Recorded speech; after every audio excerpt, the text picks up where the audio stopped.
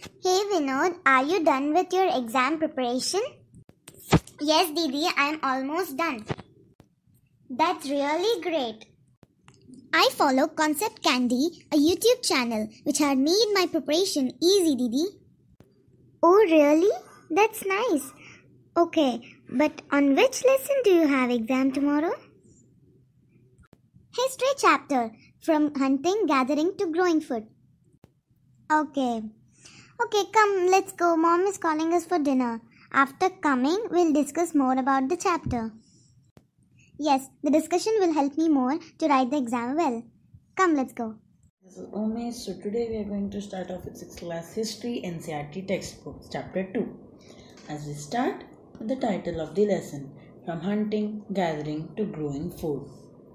Okay, let's start our lesson. The earliest people, why were they on a move? Why did the earliest people had always wanted to move? What do we describe them as? They are hunter-gatherers. Why do we call them as hunter-gatherers? The name comes from the way in which they got their food. How did they get their name?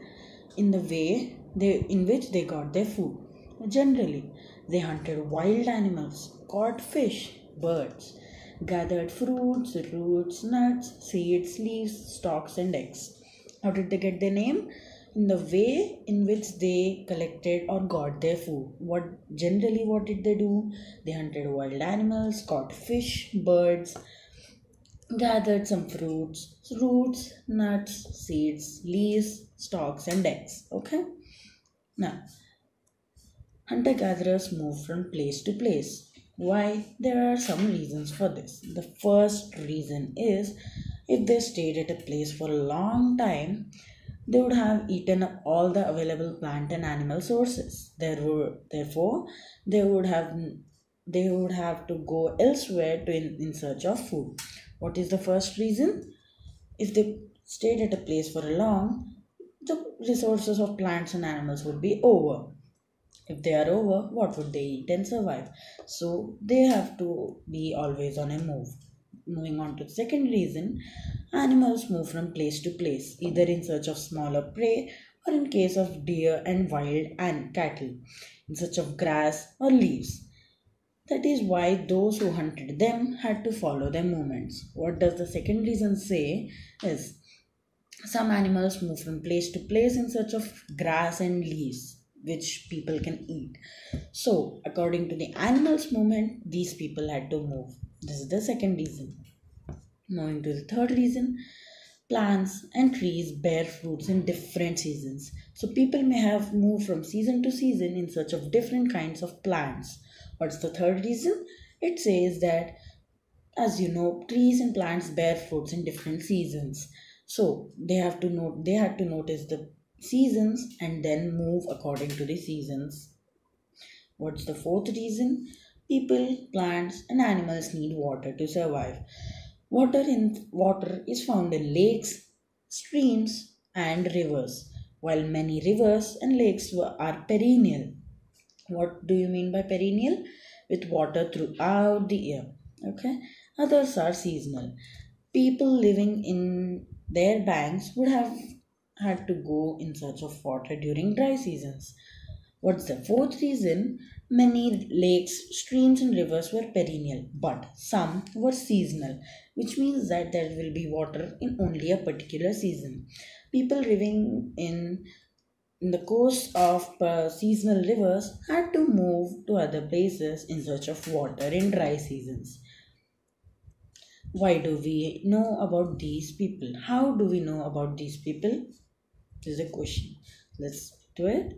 Archaeologists have found some of things of hunter-gatherers made and used. It is likely that people made and used tools of stone, wood, and bone. What did the old time? Now we are having iron machinery, steel, etc. But in the older time, they didn't have steel or iron. They used stone, wood, and bone as their materials to make tools to be survived. Some of these stone tools were used to cut meat and bone. What were some used for? To cut meat and bone. Some other were used to scrape the bark and hides, right? What were hides? Animal skins. They used animal skins to hide themselves from other wild animals from eating them away. They also used to chop fruits and roots to eat.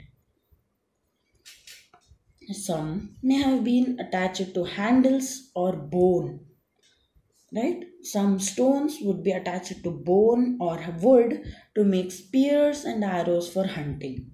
Right? Some fast animals were there, so they hunted them using these things. Other tools were used to chop wood, which was used as firewood. Wood was also to make huts and tools. Okay, these are the pictures which shows here this stone tool is used for cutting the meat.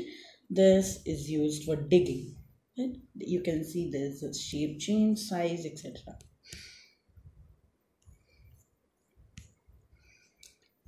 Now, choosing a place to live in. How did these people choose a place to live? Right? Hunter gatherers lived in many places. Only some, many sites were located near sources of water such as rivers and lakes. What many people, old hunter gatherers, loved the places to live. They were near the coasts or near the water sources like rivers and lakes. They loved to stay there. What was the other reason? Where did they live? The place where they could get stone, good quality stone, easily for making tools. Okay, these are the two reasons where people could live more. What is the first? They need water source. What's the second reason? They need good quality stones for weapons, right? There's a picture of an old stone. Now, finding out about fire. Traces of ash have been found here. Where? Kurnool caves. This suggests that people were familiar with the use of fire. Older times there was no fire. After it was invented, how was it used? Fire could have been used in many things as a source of light, to roast meat, to scare away animals. These are the three reasons used at that time of fire. What are the reasons? Source of light, to cook meat, and to scare away animals. Okay? A changing environment. About 12,000 years ago, there was a major changes in climate of the world with a shift in relatively warm conditions. In many areas, this led to development of grasslands. This in turn led to an increase of number of deer, antelope, goat, sheep and cattle. That is, animals that survived on grass or herbivorous animals.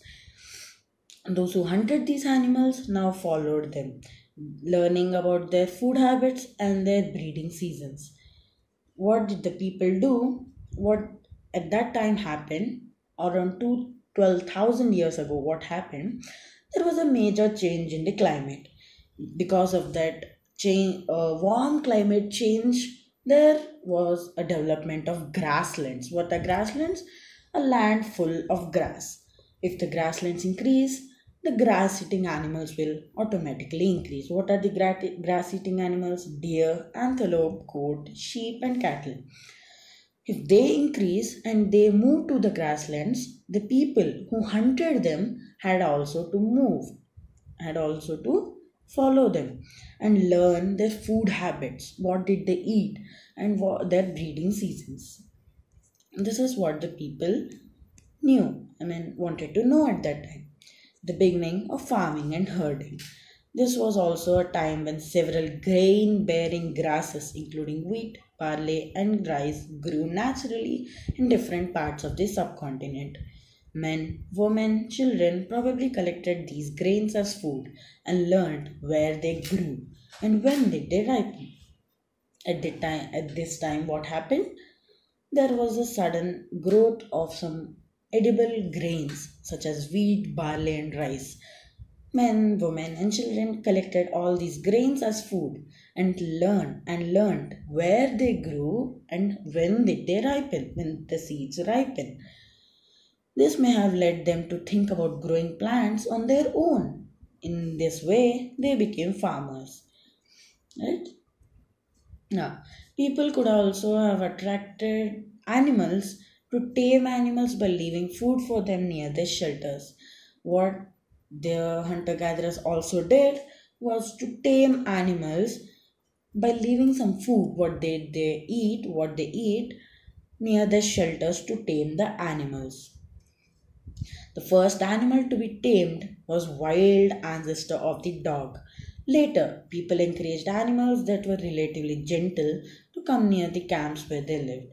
These animals, such as sheep, goat, cattle, and also pig, and also pigs, lived in herds, and most of them ate grass. At this time, the first animal to be tamed is a wild ancestor of a dog.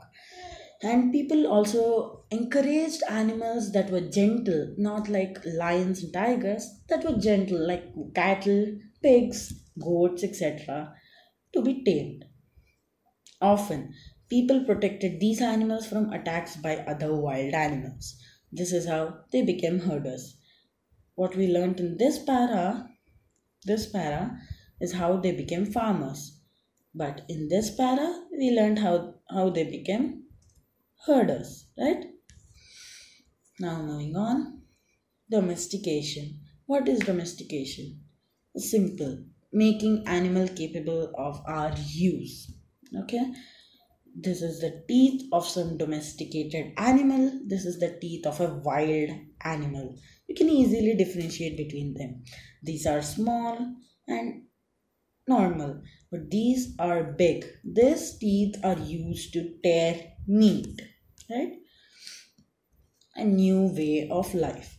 If you plant a seed, right? If you plant a seed, you'll notice that it takes some time to grow. There may be it may take several days, several months, several weeks, several years to grow, right? But this the old people did not know. So when the people began growing plants, it meant that they had to stay in the same place for a long time, looking after plants, watering them, weeding the extra grass, driving away animals and birds till the grain ripened. At this time, what happened? If they wanted to grow the grain, they had to stay at a same place, looking after the plants. What all did they do? Looking after the plants, watering them, weeding them, and driving away animals from eating the plant away till the grain ripened, and then the grain had to be usefully, right, used. Now, as grain had to be stored for both food and seed, people had to think of ways of storing it. In many areas, they began making large clay pots and wove baskets and dug pits in the ground. After you grow seeds, you have to store them, or you have to store them really carefully, because at that time there were really wild animals which could eat away them. So, what did the people think and do? They made large clay pots for storing them. They wove baskets, and they also dug pits in the ground to store the seeds. Storing animals. Animals multiply naturally. Besides, if they are looked after carefully, they provide milk, which is an important source of food, and meat whenever required.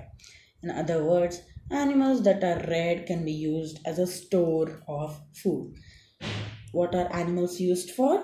If they are carefully reared, we can get milk from them, which is a useful component or useful important source of food, and meat whenever required. Finding out about first farmers and herders, right?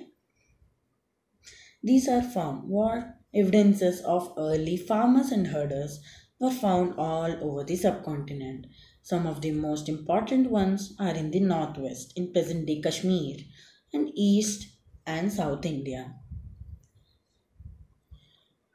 To find out whether these sites were settlements of farmers and herders, scientists study evidence of plant and animal bones. Plants. They study plants and animal bones. One of the most exciting finds include of burnt grain. What's the most exciting part? They found a burnt grain. Scientists can identify these grains, and so we know that a number of crops were grown in different parts of the subcontinent. They can also identify the bone of different animals towards a settled life. Archaeologists have found traces of huts and houses at some sites. For instance, Burza home it is present in present day Kashmir. It's present in Kashmir. People built pit houses which were dug in the ground with step leading into them. What did the old people do, or what did the archaeologists found in Burza home? Are pit houses with steps leading into them. Right? These may have been provided to shelter in cold weather. The archaeologists have also found cooking huts both inside and outside the huts, which suggests that depending on the weather, people would cook their food either indoors or outdoors. What else did archaeologists found? They found hearths. What are hearths? They are used for cooking. As we in present day we use stove, right? At that time they used hearths. They found them both inside and outside the huts. Stone tools have been found from many sites as well. Many of these are different from the earliest Paleolithic tools, and this is why they are called Neolithic. Right? These include tools that were polished to give fine cutting edge, and mortars and pestles were used for grinding grain and other plant produce. Mortars and pestles are used for grinding grain even today, several thousand years later. At the same time, tools of the Paleolithic types continued to be made and used, and remember, some tools were made also of bone. Many kinds of earthen pots have been found. They are sometimes decorated. They were used for storing food or things. People began using pots for cooking, especially grains like rice, wheat, and lentils, and that now became an important part of the diet. Besides, they began weaving cloth. They began to wear clothes using different kinds of materials, for example, cotton.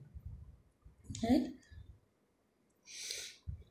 Did things change everywhere at all once? No, not quite. In many areas, men, women still continue to hunt and gather, and elsewhere, people adopted farming and herding slowly over several thousand years. Besides, in some cases, people tried to combine these activities, doing different things during different seasons.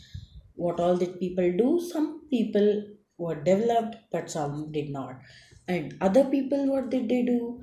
They combined both the works. In some season, they would hunt, gather. In some season, they would grow and herd animals. A closer look, living and dying in Mehrgarh.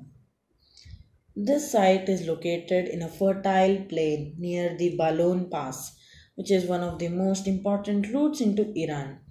Mehrgarh was probably one of the places where people learned to grow barley and wheat, okay, and also rear sheep and goats. Mehrgarh was probably one of the places where people learned to grow barley and wheat and to rear sheep and goats for the first time in this area. It is one of the earliest villages that we know about. At this site, many animal bones were found. Bones of wild animals such as deer and pig, and also bones of sheep and goat were found at Mehrgarh. Okay. Other finds at Mehrgarh include remains of square and rectangular houses. Each house had four or more compartments, some of which may have been used for storage. What the archaeologists found at Mehrgarh? They found square and rectangular houses. Each house had four or more compartments in them, and some had used be as a storage place. When people die, their relatives and friends generally pay respect to them. People look after them, and perhaps in the belief that there is some form of life or death, life after death. Right? Burial is one such arrangement. Several burial sites have been found in Mehergarh. In one instance, the dead person was buried with goats which were probably meant to serve food in the next world. What did people do? If a person dies, they used to bury them with some goats. What did they think is this would serve food for them in the next world. With this, we complete our lesson, which is hunting, gathering to growing food. If you have some doubts, please leave them in the comment section. If you like the video, please like it, share it, and do subscribe to my channel. Thank you. Have a nice day.